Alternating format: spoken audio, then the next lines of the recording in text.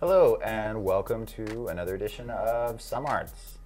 I'm Dave Ortega from the Somerville Media Center, and with me is Nina Eichner from the Somerville Arts Council. So Nina, first of all, how are you doing? Doing great. It's really exciting. It's finally nice out. It is. And our June events are right around the corner. That's exciting. Yeah, we had a lot of fun last month with our film festival. Cinema Somerville. Cinema Somerville, a good collab.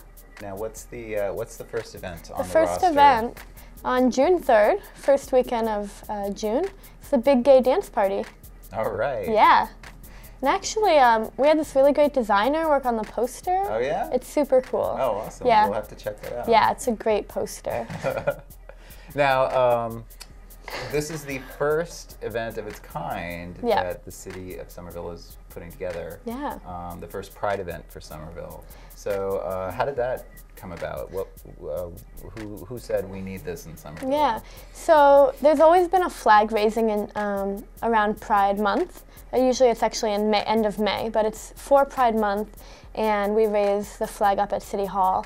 But the LGBTQ liaison and the Department of Health and Human Services really were interested in having more celebration of Pride Month in Somerville, because the mayor and the whole city, the people who work for the city really thought that we should celebrate, more of our diverse communities, including the LGBTQ community.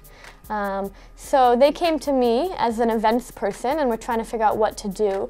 And I thought a dance party could be a really good fit. It's a pretty simple event to start with, in building more of a base of this community in Somerville for a city event, since we haven't done a big city festival for this particular community before. But a dance party is really fun. It fits with the Pride theme, gets people out. In Somerville, we don't want people to have to go to Cambridge or Boston just to have a Pride event. So it's really exciting we're having something here. That's great. And people can go see the larger events in Boston and then come to Somerville and have a nice dance party. Exactly. And go somewhere else to enjoy the evening. Exactly. So the Pride month, June Pride Month, will kick off. This is the first weekend in June, so our dance party really kicks off the whole Pride Month. The Boston Pride Festival is the next weekend, so people can really kind of get in the spirit starting at the dance festival. Oh, great. Dance party. Excellent. So it's going to be June 3rd from 5:30 to 8:30. So it'll be an early evening festival, appropriate for all ages and all LGBTQ identified individuals and allies. And then people can, kind of stay in Union Square, enjoy their evening, hang out, head out to other things. So it's really open for everyone. I think it'll be a lot of fun. That's great. Yeah. And so who is DJing the event? We have DJ D Diggs. She's actually featured on the cover of Dig Boston, the magazine right now. All right. If you go check it out, there's a big picture of her face on there. And she's a really great up-and-coming queer artist of color from Boston, but plays a lot in Cambridge and surrounding areas, and does a lot of DJing, particularly electronic music, but all different types. And we're really excited to be working with her and bringing her to Somerville. You mentioned some STI testing. Where's that going to take place? Yeah, so there'll be a lot of groups that do work in the LGBTQ community. We're really excited about coming to the festival and tabling, providing information about resources. And so Boston Glass will be providing STI screening, confidential counseling and screening. It'll be inside the Somerville Media Center building, kind of in association with the festival. And so that's a great opportunity to have that alongside the event, so people can be outside dancing, have fun, but there'll also be tables providing information about critical services or needs or anything people are looking to get help with. That's great. Yeah. Excellent. So that same weekend, there is another festival going on in East Somerville. It's true. So this is Carnaval, which I believe this will be the 8th year? That's correct. Yeah, it's been going for a while now. Wow. So for the person that has not experienced Carnaval, what can they expect? Yeah, so Carnaval is the first of 4 Summer Streets festivals. So those happen once a month throughout the whole summer in different neighborhoods.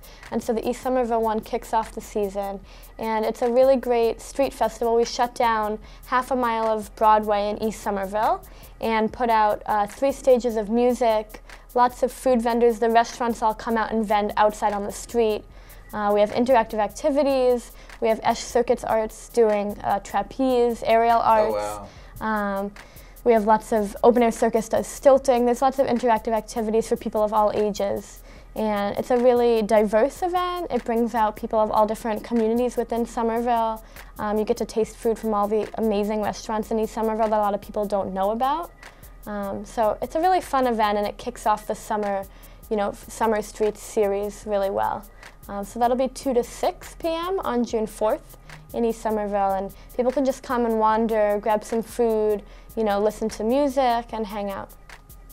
Nice. And so what are the other Summer Streets events, not to take away from so there's one in August, September, and October, and those are on Highland Ave, Holland Street, and Somerville Ave, and they all have live music, food vendors from the restaurants nearby, and then interactive activities. And one of the main ideas behind them is to get people active and to get to build relationships with neighbors. And so we have skateboarding, stilting, trapeze, biking, rollerblading, and other interactive activities to really get people moving, get them active, and also connecting with their neighbors. And shutting down the streets. And shutting down the street, right. Like you usually wouldn't get to just wander across Highland Ave in the middle of the street. Yeah. So for those 4 hours, it's great to have a safe spot that's usually filled with cars, just filled with people walking and biking and being active. And the same, again, Somerville Ave right near here is usually a very busy street.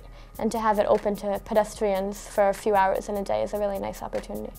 Carnaval, is that at all related to Carnaval that happens in other countries? Yeah, so this is celebration. Exactly. So it's really celebrating a lot of the cultures that are represented in East Somerville, like different Latino cultures, Brazilian culture, and having that food available. There will be a mask contest, so people can make their own masks, and there'll be a contest for the best one. We have a parade that's led by some really great Brazilian drumming and dancing, and so it tries to bring that theme and flavor to Somerville.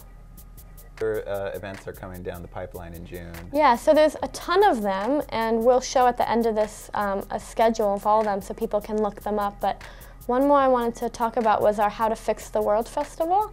This is a new one we're doing, and we have a really great team of people working on it. We have 2 of the Somerville Arts Council board members, Marissa Moliner and Deidre Montgomery, who are helping us on this festival, as well as Greg Cook, who's one of our regular collaborators for festivals, and Didi Delgado, who works for Black Lives Matter Cambridge.